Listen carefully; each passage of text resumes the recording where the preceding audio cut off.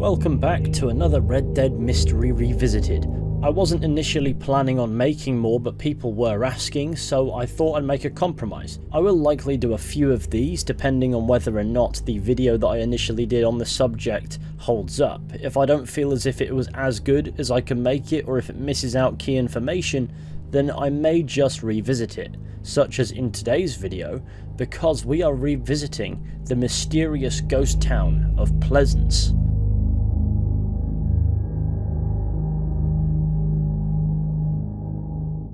Whilst exploring the state of Lemoyne, you may come across an abandoned town just west of Blue Water Marsh. The town, named Pleasance, was established in August of 1883, and yet only by 1899 is already abandoned. In fact, it appears to have been abandoned for quite some time.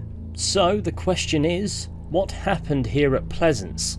Fortunately, there are some clues laying around that can help yield the answers. On the doors to a barn, we can find the words "Stay Out, Plague" written in white paint, and on another house in the town you can find the words "Unclean Sinners" and "Ill with Sin" written on the walls and door. So you would be forgiven for believing that it was a plague that felled the town of Pleasance. However, things aren't that simple. Outside the church at the centre of the town, you can find 10 graves. Each of these graves is unique with individual markings, however, they all register death on the same date, the 17th of September 1883, only a month after the town was established. Each individual grave here is also marked with a gruesome cause of death, either murder, gunshot, or knife wound, which means that on the 17th of September 1883, Pleasance was the site of a massacre that destroyed the prospects of this town before they could ever have been realised. However, what's this about a plague and the town being ill with sin? How can that be when the graves remember the fallen of this town so fondly? We also have the collapsed frame of a building that appears to be burnt up, and an old schoolhouse that appears to be burnt up, and then a tree fell on it. In other words, for a town named Pleasance, it doesn't appear to be very pleasant. Now that we've got a general idea of what this place is all about, let's try to figure out what happened here. Perhaps the easiest place to start is with the barn that says "Stay Out, Plague." The locals of Pleasance maybe came down with some form of sickness that couldn't be described or treated, and this barn is likely the, or at least a, source, hence why there's a warning to stay out of it. It could also be a mass grave for infected residents. Many believe this is a zombie plague or something along those lines, mostly due to supposed similarities with The Walking Dead, and it could be a reference to that, I don't know. However, what we know is there was some definition of the word plague occurring at Pleasance. Now onto the messages "Ill with Sin" and "Unclean Sinners." Maybe some people believed the residents of Pleasance to be sinful, and maybe they saw the plague that struck the town so quickly after it was formed a reckoning for those sins. That, or it's simply referencing those who carried out the massacre and tainted this place with their sins. I'm not so sure if the residents were sinful, considering the messages on the graves imply that the residents of Pleasance were kind, devoted, loving, and gone too soon, with others saying may they find peace in heaven. It's all down to interpretation, I know, but somebody saw fit to put these graves there, though I could only find that particular detail on the graves of children. So maybe, in its brief existence, the town of Pleasance was something of a sinful society. After all, it was only set up the month prior to the massacre, which means it was likely a breakaway community from elsewhere. Maybe because they weren't accepted where they were, and whatever they were doing when they got here very clearly quite quickly got them killed. As for the killers, killing an entire town, which appears to have been accomplished here,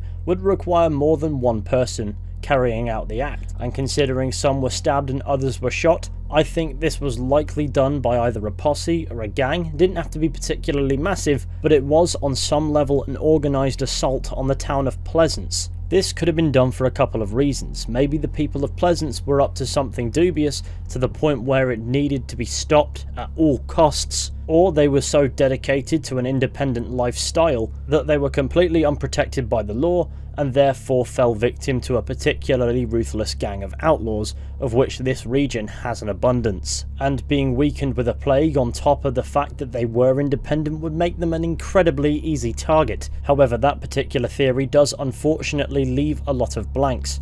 In video games, inconsequential discoveries like this are often designed to make you think, because more often than not they are references to something. Which brings us to a theory popularised by content creator Strange Man, and that is the theory that the residents of Pleasance were Satanists. Now, I've jumped in at the deep end here, so I'm going to pull back and explain. The theory goes that the town of Pleasance in Red Dead Redemption 2 is a reference to an abandoned town in Ohio that's now known as Helltown. And I will not lie, upon some research, Helltown and Pleasance do share a lot of striking similarities. But what is the story of Helltown? Originally, Helltown was known as Boston Village, Ohio. Up until 1974, the village of Boston was relatively uneventful until President Gerald Ford signed a bill that gave the federal government's National Park Service jurisdiction to expropriate land for the establishment of national parks. Boston was the site of one of these expropriations, with the National Park Service buying the properties of its long-term residents. The people left the village and the buildings were boarded up with no trespassing signs. However, the government fell behind on its plan to turn Boston, Ohio into a national park, and so ever since the village has remained neglected, and today it's little more than a ghost town. In 1985, the National Park Service acquired the local Creshy dump. Upon rangers visiting the site, they became ill and covered in rashes, soon discovering that the dump was highly polluted with toxic chemicals improperly disposed of. And so, as you can imagine, Boston Village, Ohio, now known as Helltown, became subject to various rumours. One theory was that the infamous Creshy dump mutated the local wildlife. Another theory was that Helltown's Presbyterian church was built by Satanists and is complete with upside down crosses. There's also an abandoned school bus that is said to be host to ghosts. Of course, all of these theories have been refuted pretty conclusively. However, there are some similarities to Pleasance here. Allow me to explain. Pleasance's church has no Christian cross on it, and therefore is not immediately identified as Christian. Considering there is no haunted school bus, because Red Dead is set 100 years prior, instead we have a schoolhouse, and it definitely gives off eerie vibes. And now finally, Helltown's most popular rumoured mutant was a giant python known as the Peninsula Python. Well, just south of Pleasance in Red Dead Redemption 2, you can find a giant snake laying lifeless in the tree. And just like how the same spill that allegedly created this python also made rangers unwell, it says stay out plague on the barn in Pleasance because something was making the people of Pleasance unwell too. So combine the Helltown theory about Satanists building a church, the references to sinners in Pleasance, and the fact that the village is built next to a crossroads, which is in folklore a popular meeting spot with the devil, then I can definitely see where this Satanist argument is coming from. However, I really don't think the people of Pleasance were Satanists. I think this theory would probably go a little bit more full circle. Upon this research, I do believe that Pleasance may in fact be a nod to Helltown. The residents are simply just remembered too fondly by somebody who buried them as Christians, which makes me think that in Red Dead lore, the rumour is the residents of Pleasance were Satanists, and somebody acted on that rumour, and just like with Helltown in the real world, it just isn't the case. But it would explain why they were massacred and then they were given Christian burials and remembered fondly.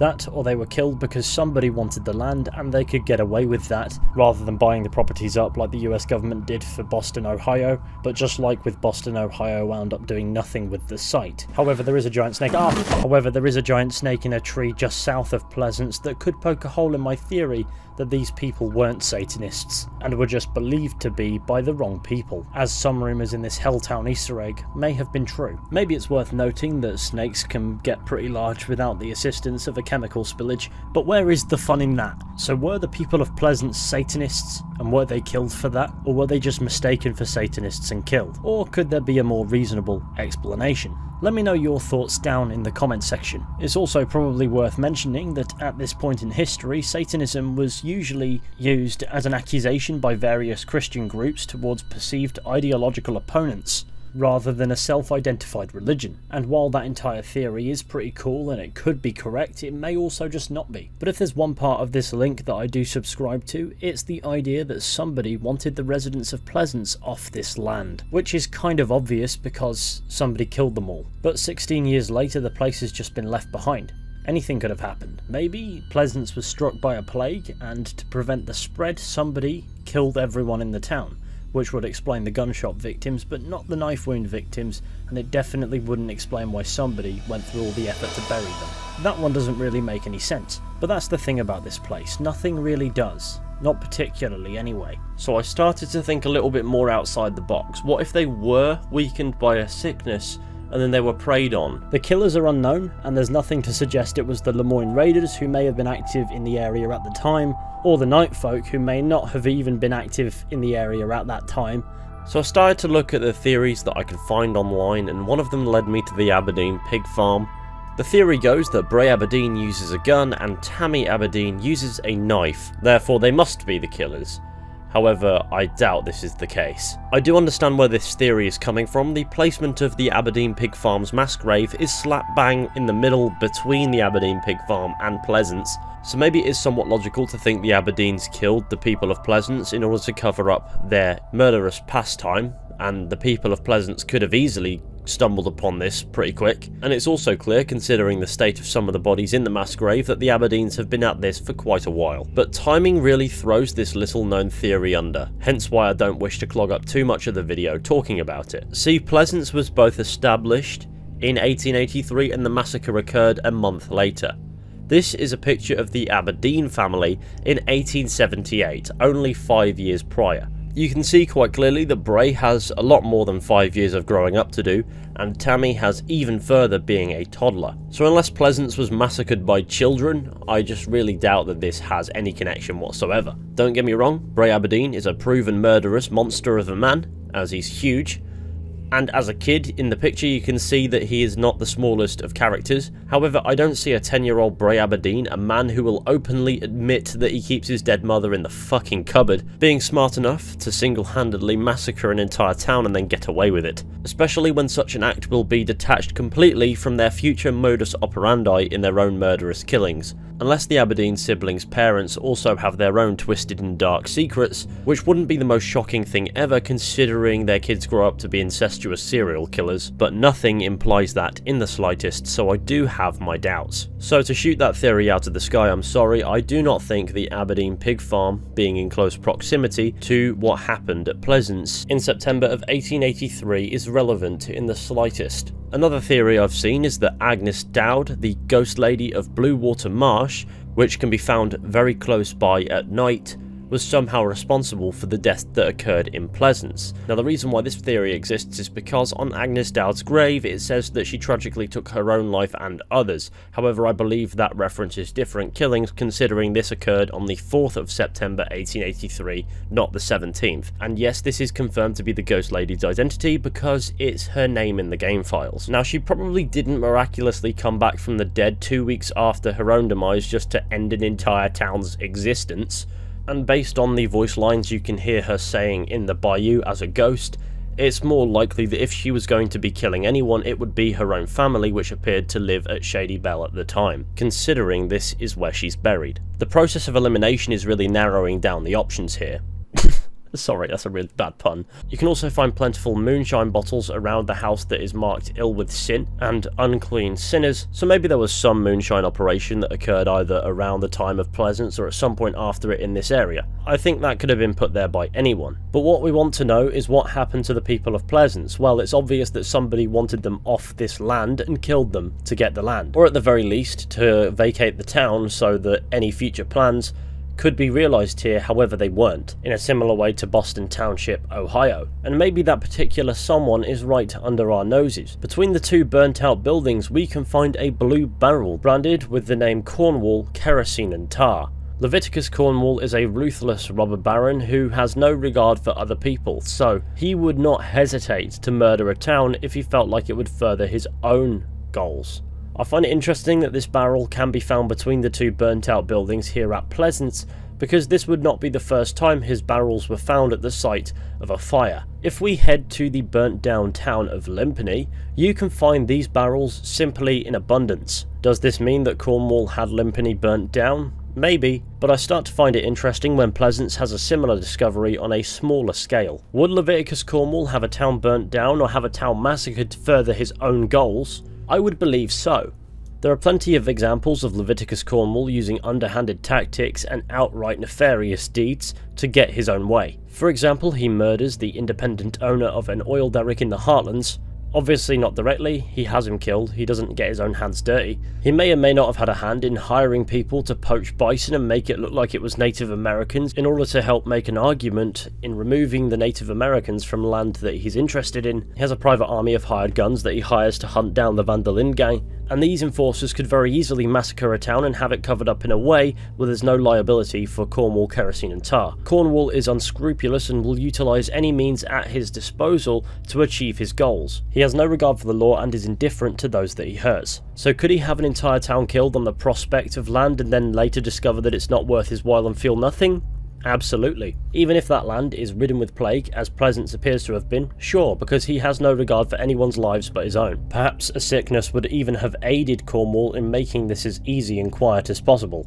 But what was this plague? Well, inside the schoolhouse we can find a bottle. This bottle is labelled Quick Neutralising Cordial for Rheumatism and Cholera Relief. Considering the murky waters of the bayou nearby, I would not be surprised if cholera struck the town, even if the water drank was drawn from a well. Maybe not the most interesting of explanations, but it certainly is one. That being said, cholera untreated can kill you very quickly, so it would make more sense to wait it out and keep your hands clean than just go in guns blazing and kill everyone. Unless these people weren't the infected, and the infected are actually in a mass grave in the barn. As for unclean sinners and ill with sin, maybe they were written on this house after the town was massacred, out of the unfounded belief of the few that, much like with Helltown, the residents of Pleasance were Satanists or devil worshippers. I hear there's a difference, though I'm not familiar with it, but in reality they weren't, and plenty of people knew that too, hence why they're lovingly remembered on their graves. Alternatively, the residents of this house were the ones that were infected with cholera, and by the rest of the town they were considered to be unclean sinners and were therefore ill with their sins. And then the rest of the town were massacred in a completely unrelated event, which may or may not have something to do with Leviticus Cornwall wanting this land for his own purposes and then in the end doing nothing with it, which is a decent little callback to Helltown, which this may or may not be a reference to. I believe there are some connections between this Helltown, Ohio and Pleasance in game, but I don't think that that immediately means that the residents of Pleasance were somehow Satanists or devil worshippers. I believe this is an Easter egg thrown in with a bit of world building to set up the destructive path of Leviticus Cornwall for those who'd care to look for it, and the hint is so subtle that it may mean something or it may mean nothing. But the truth is, this one is just too open-ended to ever be officially solved. I have my theory, others have other theories. I'd love to hear your theory down in the comments section. I'm aware there may be possibilities that I haven't touched down on the top of my head.